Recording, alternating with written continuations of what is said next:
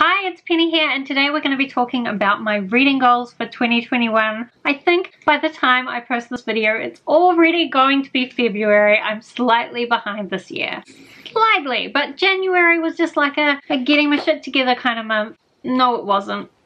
It's a lie. January was more about just like remembering how to do work and not be on holiday. Anyway. It's February, so we're getting our shit together, and I'm going to set my reading goals for 2021. Firstly, I am not going to set a goal in terms of the number of books that I read. I've talked a lot the last couple of years about trying to balance my reading with the rest of my life, so I honestly don't really care how many books I read. I feel like at this point I'm going to read lots of books regardless of what target I set, so it really doesn't matter. But the goal that I do most want to complete this year is I want to achieve TBR 0. So that means that I would have no books on my TBR list. No physical books. Of course I'm going to have always an infinite list of books that I would like to read. But for the books that are actually sitting on my shelves that I haven't read, I'd like to empty it out, but there is a caveat there. I have a bunch of books as well that are part of a series where I have to read other books that maybe I don't have yet, or maybe it's just like a really long series and I'd have to read a lot of them and I have to read them sequentially.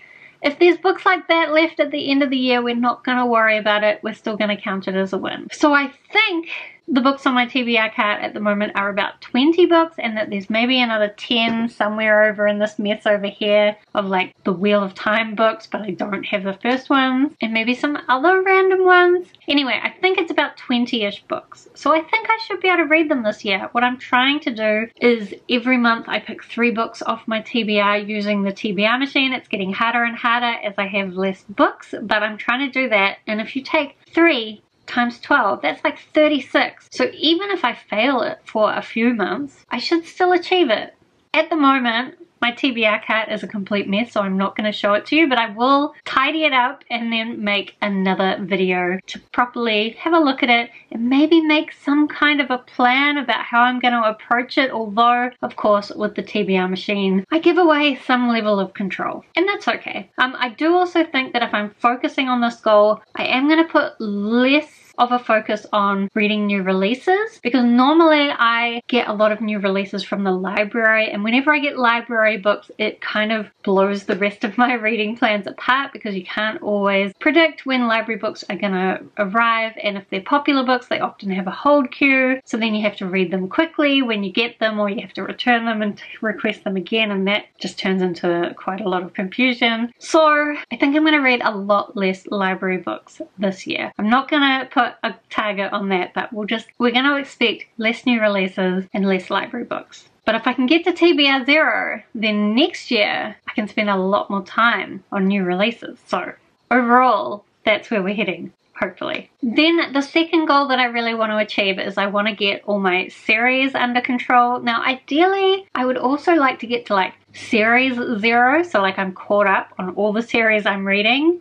I'm not sure that's achievable, but that's definitely the target, and as long as I can get somewhere towards that goal, I think that will be good. Now, how I'm going to do this one is every month I'm going to try and complete at least 1 series, so then I should complete 12 series. I need to complete a lot more than that because I have 22 series where that series is complete, so there's no reason why I couldn't complete them. I also have 16 series where there's still more books in the series to be published, but there are also more books that have already been published that I could read in those series. I do also have 28 series that I'm just waiting for the next book to be completed, but those ones are out of my control, so I don't worry about them. However, I should try to keep that low because when books off that list get published, they bump onto the other lists. I'm going to try and get that down as much as I can, and I'm going to try really hard not to start any new series until I get these lists under control. Again, not sure I'll be able to achieve that, but I'm going to try. Unless there's like a really exciting new series by one of my favorite authors, just remembering one that's on my February TBR, but unless there's something like that, I'm not going to start any new series. Then my third goal is that I want to try and read more diversely. To be honest, I'm still going to be aiming for a pretty low bar, but over time we'll try and keep improving on this, and I need to start tracking different things as well to see how I'm doing with this. But if you watched my 2020 reading stats things, you'll know one thing I looked at was the race of the authors I'm reading. And in 2020, 76% of the authors I read were white. So I think my goal, like, I wanted to try and read more Maori and Pacific authors because I come from New Zealand. I'd like to read stuff from the perspectives of the native people to the place where I live. But unfortunately, I'm really struggling to find fantasy and science fiction written by Maori and Pacific Island authors. I don't think there's many out there, especially like modern ones and ones targeted at the adult audience. I mean, in general, there's less New Zealand authors in total. So I'm going to try, I think I'm going to try and read at least one of those every 2 months. Also going to try and read overall less than 70% white authors. I'd like it to be a lot lower, but I'm going to bring it down slowly, because I do think my goal to get through the series I've got in progress might kind of interfere with this one a bit. So 70%,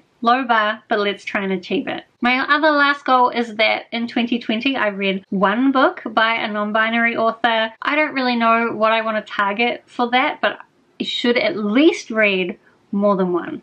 And I just want to keep it like those 3 metrics for diversity for now. I think if you have too many things you're trying to do, then it's easy to just lose track. So that's what we're going to do. And I guess I really should be looking at these metrics every month to see how I'm doing, or otherwise I'm not going to achieve it. So then let's talk about genre. My 4th reading goal for 2021 is going to be to read less fantasy. I really like fantasy, but I do think I read a lot of it, and I read a lot of it that I'm not necessarily expecting to love. So I'd like to really focus on only reading the fantasies that I love, but also I really want to read a lot more science fiction and a lot more thrillers and horrors, just because I have found some of those that I've really loved, but I haven't read enough of them, or at least in 2020 I didn't think I read enough. So in 2020 I read 17.9% science fiction. I'd really like to get that to be more like, I was gonna say 20%, maybe 25%. 25% maybe seems a bit high. Let's just set it